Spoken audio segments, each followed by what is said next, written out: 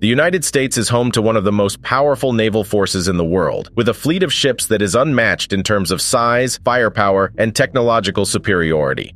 The U.S. Navy has had its fair share of problems over the years. One of the most notable of these problems has been the construction of several bad warships over a decade.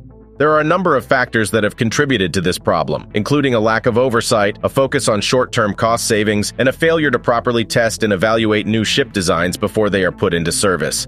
One of the primary examples of bad warship construction in the U.S. Navy has been the littoral combat ship. The LCS has been plagued by a number of problems since it was first introduced, including issues with its propulsion system, its weapon systems, and its overall design. Another example of bad warship construction in the U.S. Navy has been the Zumwalt-class destroyer.